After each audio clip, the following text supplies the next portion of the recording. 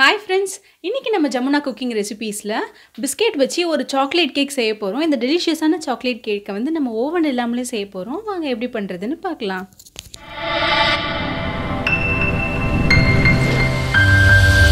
நான் இன்னைக்கு 20 ல இருந்து 25 பிஸ்கெட்ஸ் எடுத்துர்க்கேன். Chocolate biscuits எடுத்துர்க்கேன். எந்த பிராண்ட் வேணாலும் யூஸ் பண்ணலாம். அதை நல்லா ஃபைனா உடைச்சுக்கோங்க. ஒரு மிக்ஸர் ஜார்ல போட்டு நல்லா ஃபைன் பவுடரா அரைச்சு எடுத்துக்கலாம். இப்போ அரைச்ச பவுடரை நான் ஒரு மிக்சிங் பவுலில் வந்து ட்ரான்ஸ்ஃபர் பண்ணுறேன். கொஞ்சம் கொஞ்சமாக பால் ஊற்றி ஒரு திக் பேட்டராக வந்து இதை மிக்ஸ் பண்ணிக்கோங்க. பால் நிறைய ஊற்றிடாதீங்க. இப்போ நான் 1 spoon of baking soda add பண்ணுறேன். பேக்கிங் சோடா இல்லைனா ஈனோ கூட ஆட் பண்ணி மிக்ஸ் பண்ணிக்கலாம். நல்லா மிக்ஸ் பண்ணியாச்சு. இது பாருங்கள், இந்த மாதிரி திக் கன்சிஸ்டன்சி வரணும். இப்போ நம்ம வந்து மோல்டு எடுத்துக்கலாம். எதில் ஊற்றி மோல்ட் பண்ண போகிறோமோ அதில் நல்லா க்ரீஸ் பண்ணிக்கணும் ஆயில் வச்சு. அப்படி இல்லைனா பட்டர் பேப்பர் வச்சு கூட நம்ம யூஸ் பண்ணிக்கலாம்.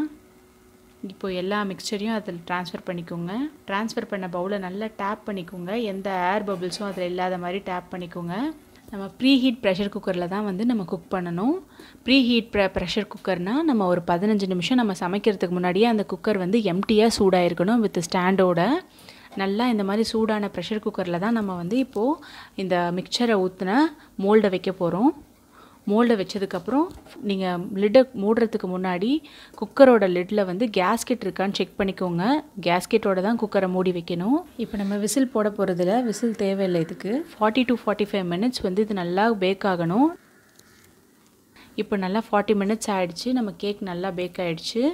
இதை வந்து ஏதாவது ஒரு ஷார்ப் இன்ஸ்ட்ருமெண்ட் வச்சு செக் பண்ணி பாருங்கள் நல்லா வெந்திருக்கான்னு. எதுவுமே ஒட்டாமல் வந்துச்சுன்னா நல்லா குக் ஆகிருக்குன்னு அர்த்தம். இப்போ நம்ம வந்து ஒரு சாக்லேட் சிரப் ரெடி பண்ண போகிறோம். அதுக்கு நான் ஒரு பேனில் தண்ணி வச்சு அது மேலே ஒரு பவுல் வச்சு நான் சாக்லேட்டை மெல்ட் பண்ணிக்க போகிறேன். நான் இன்றைக்கி 30 grams ஆஃப் டெய்ரி மில்க் எடுத்திருக்கேன். எந்த சாக்லேட் வேணாலும் எடுத்துக்கலாம். நல்லா மெல்ட் ஆகிடுச்சு. இப்போ ஒரு 2 ஸ்பூன் அளவுக்கு நம்ம அதை பால் சேர்த்து நல்லா டைல்யூட் பண்ணிக்கலாம். நல்லா மெல்ட் ஆகிடுச்சு. இப்போ நம்ம இதில் 1 ஸ்பூன் அளவுக்கு பட்டர் சேர்த்துக்கலாம்.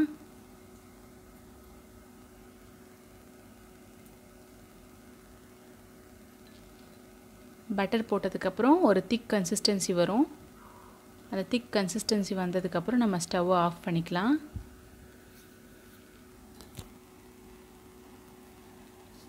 இப்போ நான் வந்து டெக்கரேஷனுக்காக ஃப்ளவர் செய்ய போகிறேன். அதுவும் இந்த பிஸ்கெட் வச்சு தான். ஒரு 5 பிஸ்கெட்ஸ் எடுத்து நான் ஃபைனாக உடச்சி மிக்சியில் போட்டு அரைச்சி எடுத்திருக்கேன். இது நம்ம ஒரு பவுலில் ட்ரான்ஸ்ஃபர் பண்ணிக்கலாம். இந்த ட்ரான்ஸ்ஃபர் பண்ண பிஸ்கெட்டில் 2 ஸ்பூன்ஸ் ஆஃப் மில்க் ஆட் பண்ணிக்கிறேன்.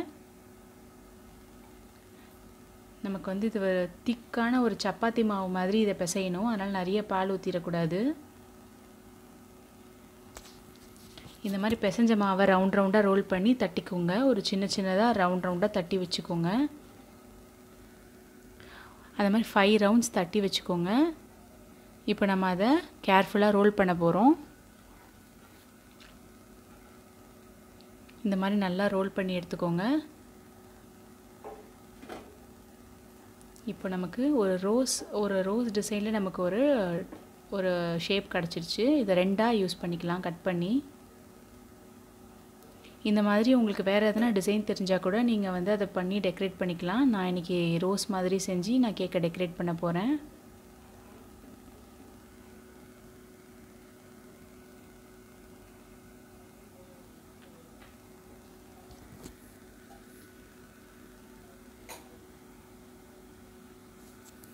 நம்ம ரோஸ் ரெடி ஆயிடுச்சு. நம்ம இதுக்குள்ளே நம்ம செஞ்சு வச்ச கேக் ஆறி இருக்கும். நம்ம வந்து அதை டீமோல்ட் பண்ணிக்கலாம். இது பாருங்கள், கேக் நல்லா ஆறிடுச்சு. இந்த மாதிரி நைஃபோ இல்லை ஸ்பூனோ வச்சு அந்த எட்ஜஸை நல்லா க்ராஸ் பண்ணி விட்டுட்டு அதுக்கப்புறம் டீமோல்ட் பண்ணுங்கள். கேர்ஃபுல்லாக பண்ணுங்கள். பாருங்கள் நம்மளோட கேக் எவ்வளோ அழகாக பேக் ஆகிருக்குன்னு. இந்த பட்டர் பேப்பரை இப்போ எடுத்துடலாம்.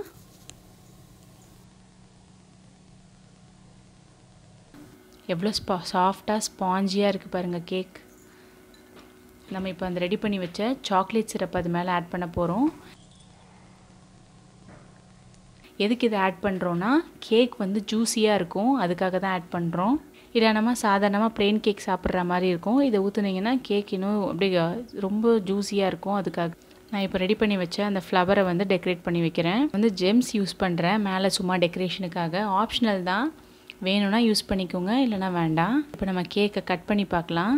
பாருங்கள் எவ்வளோ சாஃப்டாக, கத்தி வச்ச உடனே அப்படியே சாஃப்டாக பதியுது. அதில் நம்ம கேக் எவ்வளோ அழகாக குக் ஆகிருக்கு. கேக் எவ்வளோ ஸ்பாஞ்சியாக இருக்குது, ரொம்ப சாஃப்டாகவும் டேஸ்டியாகவும் இருக்கும்.